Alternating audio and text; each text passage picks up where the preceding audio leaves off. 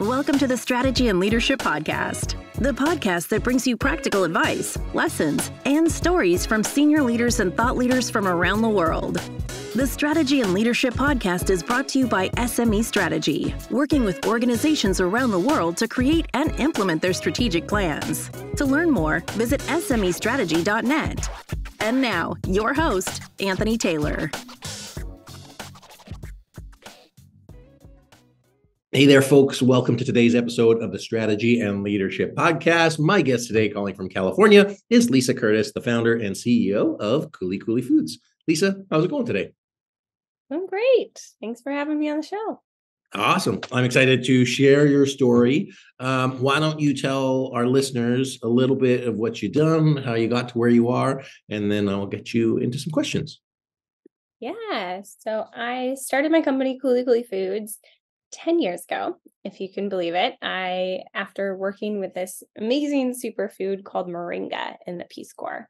And short backstory, I was placed in this small village in Niger, West Africa, no electricity, no running water, not a lot of healthy food.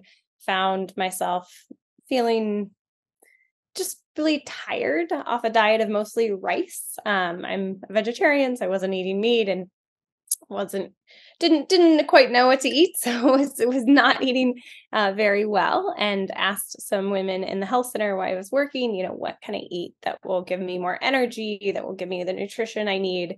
And they pulled these moringa leaves off a tree and mixed them into this popular snack called Kuli Kuli.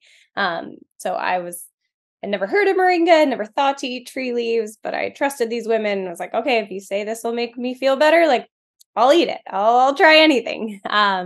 And so I started eating it, and it had the most profound impact on my body than anything I've tried. It just, the moringa is packed with protein, calcium, iron, vitamins.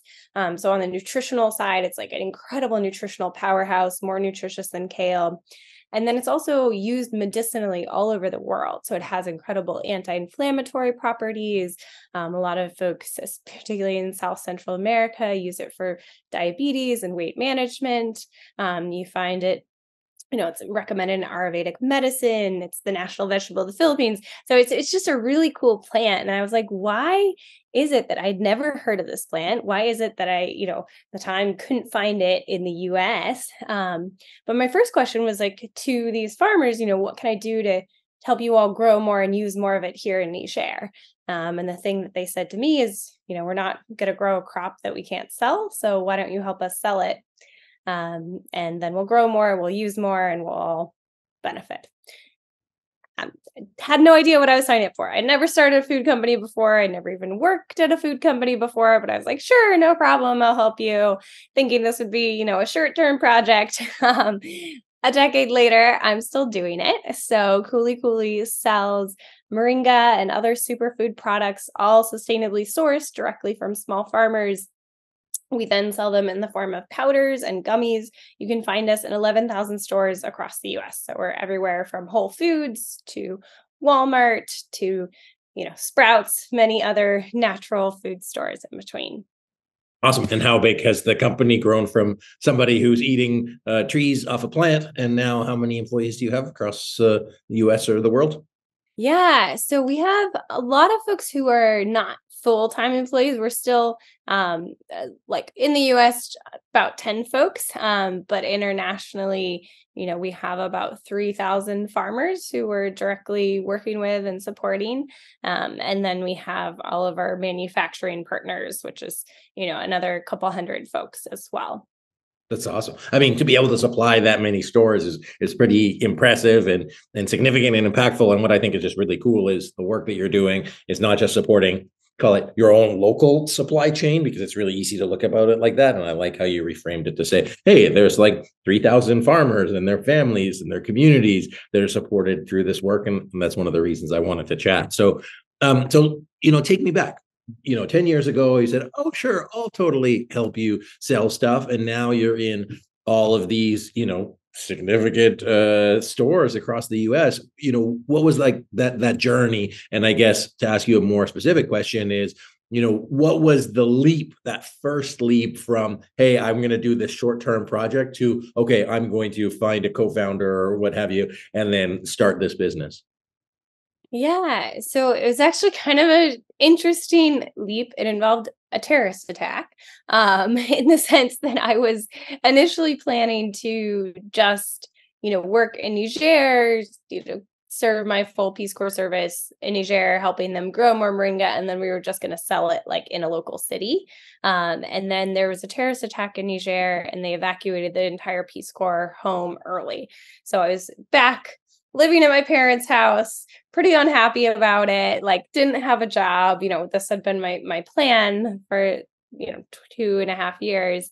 And so I said, okay, well, maybe I can't help them sell it locally, but maybe I can help them sell it in the US. But I also, coming back from Peace Corps, was making $20 a month. So had very little savings. So I got a day job at a tech startup, and nights and weekends was trying to put together a business plan, trying to figure out what that would look like, and then pulled in, one of my childhood best friends who had a lot of experience in startups, and then another childhood best friend who had a lot of experience in food and new product development. And we started meeting nights and weekends and figuring out, okay, how do we get this idea off the ground? Excellent. And then how did it go from there? You guys just kept selling and growing? And I guess what are some of those like lessons that you learned along the way of for $20 a month to Yeah, exactly. I think we were really big on like, let's try, like, let's do baby steps. Like, I think a lot of times if you have this really big, world changing idea, it's hard to understand, okay, what's the first step? And then after that, what's the next step? And how do we get these little tiny steps that eventually add up to this vision that we want to create? So for us, it was, will people buy Moringa? And if so, like, why? And so we first needed to figure out, how do we just import a small amount of Moringa from West Africa?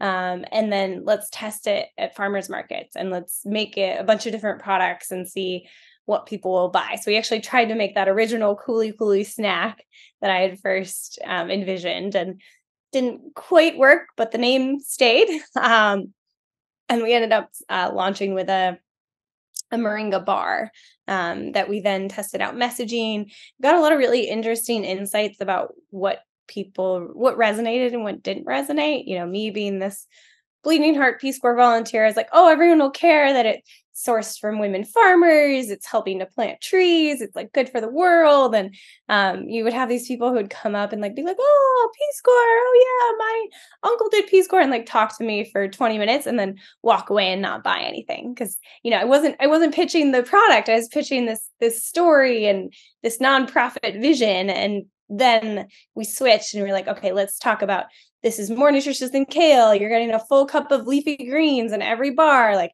simple ingredients, so give you energy. And then we started to see the sales move. So it was really valuable to have, a very small budget, just to like test and learn and test and learn. And we changed up things every farmer's market, which now I'm sort of envious. Now we're at a scale where we produce like 100,000 units at a time. So it's really hard for us to like go really small and test and learn and iterate in the same way. So that's one of my biggest pieces of advice to folks starting out, is like, everybody wants to be really big, but there's benefits of being small, and make sure you maximize your like testing and learning while you're still small. How do you maintain that kind of tight culture within your team? Because obviously you may be able to sell more. I don't know what the market is, but obviously focusing on presumably quality and maintaining the integrity of the core product sounds like something that's important to you. Also making sure that you're able to deliver your mission sustainably. So what do those conversations look like inside your boardroom to help make sure people are focused on the right things? I think it's really first and foremost about hiring the right people. So we're really focused on people who have the relevant skill set, like have spent time working in logistics or operations or sales or whatever, but also really resonate with the mission. And that like part of the reason they want to work at Kuli Kuli specifically is because they don't want to just sell a product. They want to sell a product that helps to make the world a better place. And so I think it's, having people on our team and our partners be really all instilled with this is why we're here. This is why we're doing what we're doing. And then I think it's about making sure that we set the guidelines of like, okay, what type of suppliers will we source from? And like, what type of suppliers won't we source from? And are we going to direct source every single ingredient? Well, no, because there's, some ingredients like in our gummies, we have to use a small amount of cane sugar. Like it's not worth us getting involved in the cane sugar supply because there's not a lot we can do there as a small company, but it's worth us getting involved in the Moringa supply and the baobab supply and hibiscus and, different ingredients where we actually can make a true impact on the ground. And that's kind of, in my mind, it's really about prioritization and setting clear expectations and boundaries. Yeah, no, I love that you guys are able to basically look at making decisions through that mission lens to make sure that you're like authentic to the product, but again, like making sure that you're supporting the people.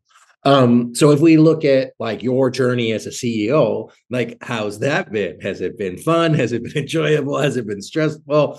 I mean, all of the above, right? Yeah. Like, I think that's, to me, the thing that is most fun and exciting about being a CEO is there's no cookie cutter day.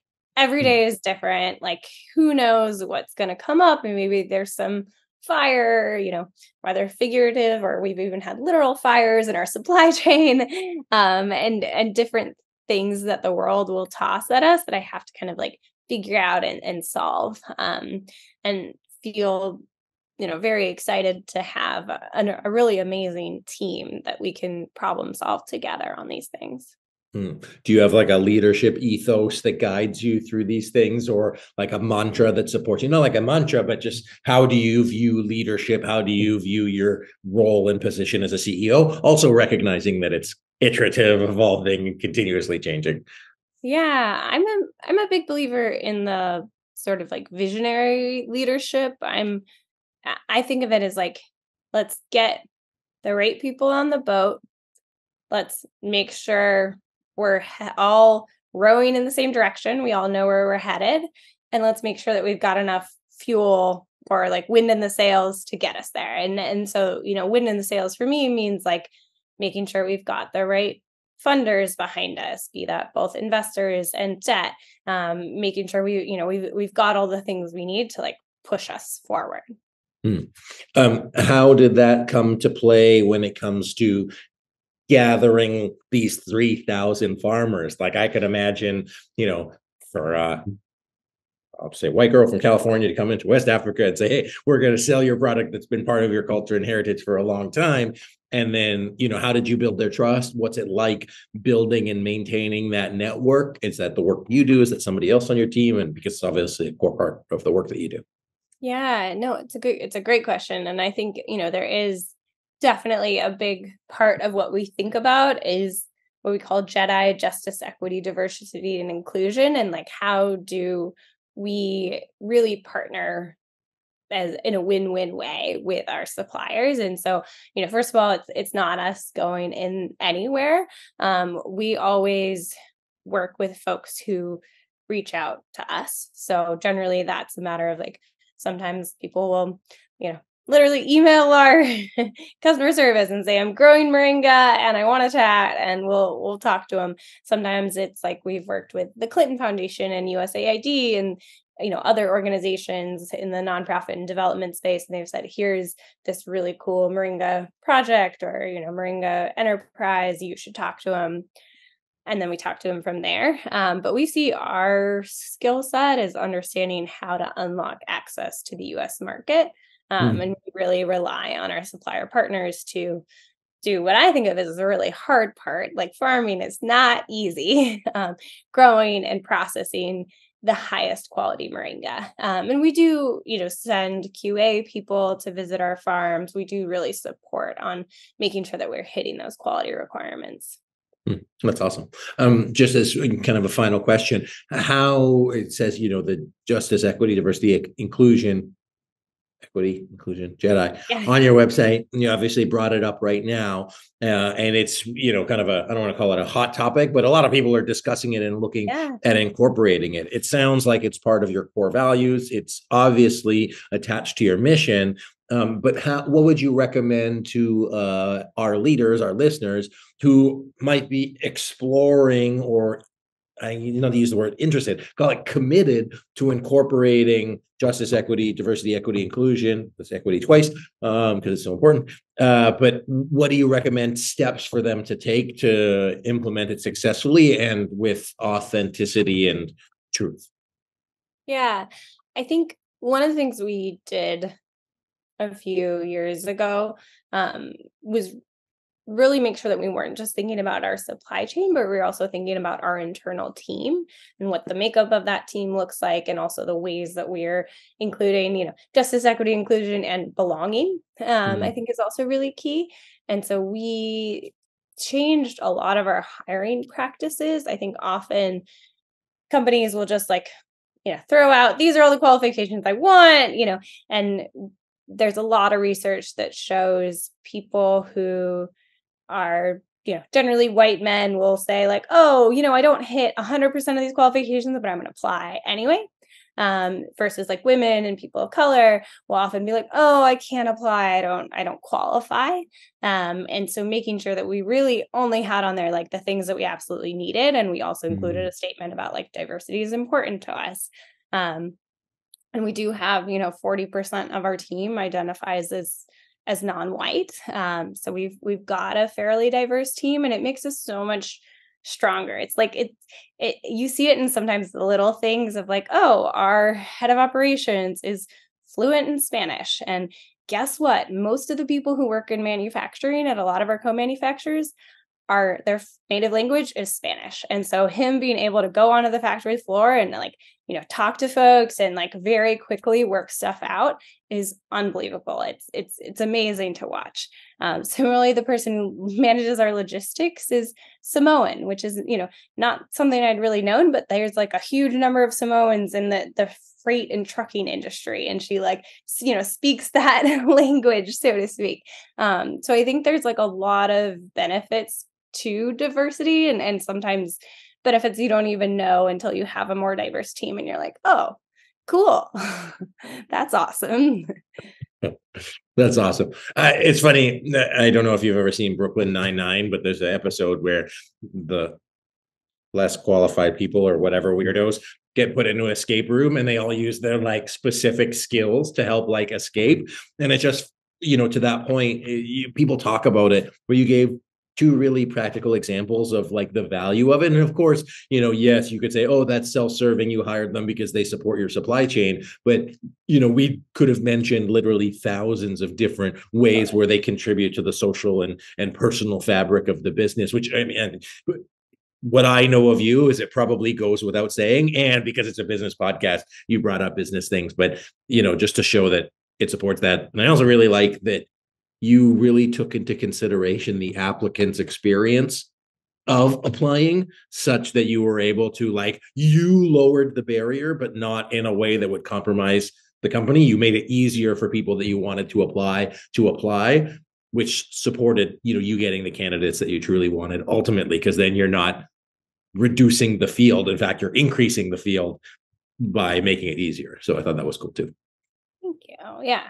I'm constantly learning, and I think we've gotten better as we've grown. Excellent. So my last question is, what are you taking on now as a CEO? What is the area that you're either struggling with, or that's in like your growth zone that you're really focused on developing over the next year or so?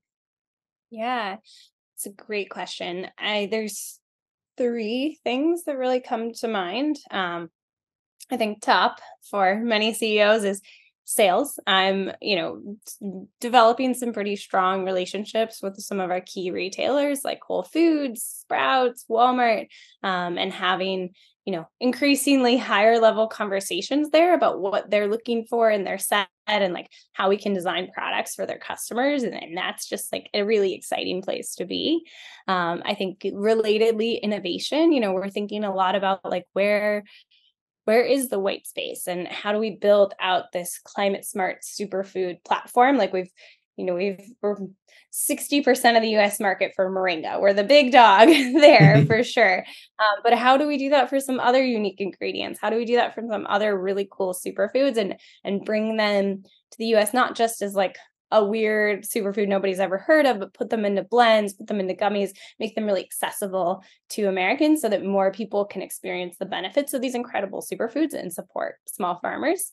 And then 3, I think really excited to continue to uphold kind of our mission and our culture and be that voice, both within our company and outside of our company, because I think I have a responsibility to make sure this is the best possible place to work for our team, that we're the best possible partners to our suppliers, great communicators to our investors. And then also just within the general industry, like I think a lot about being a female founder, being someone who's raised 11 million in venture capital.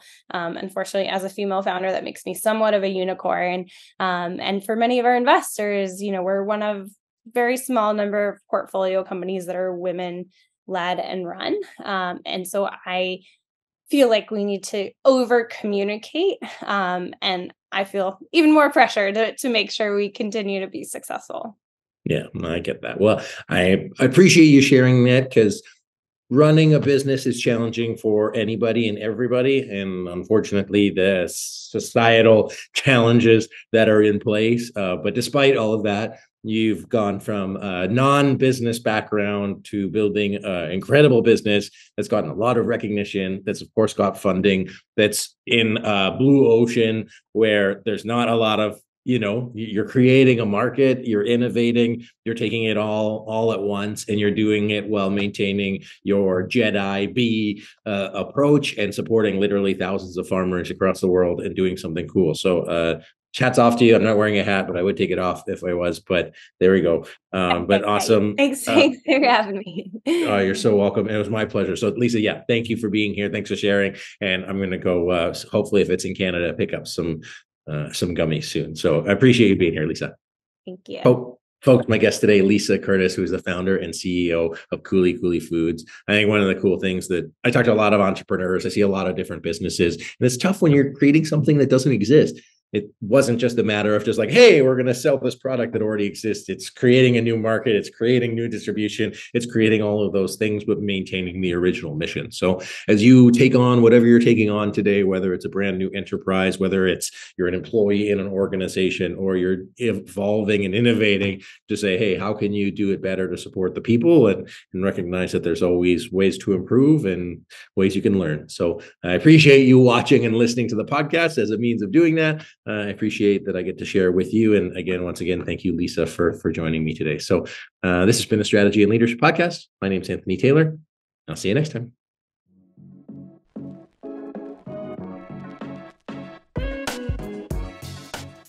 Thanks for listening to today's episode of the Strategy and Leadership Podcast. Be sure to subscribe so you don't miss a single episode. And if you enjoyed today's episode, please consider giving us a review. We appreciate you listening and following along, and we hope you have a wonderful rest of the day. And as Anthony says, until next time.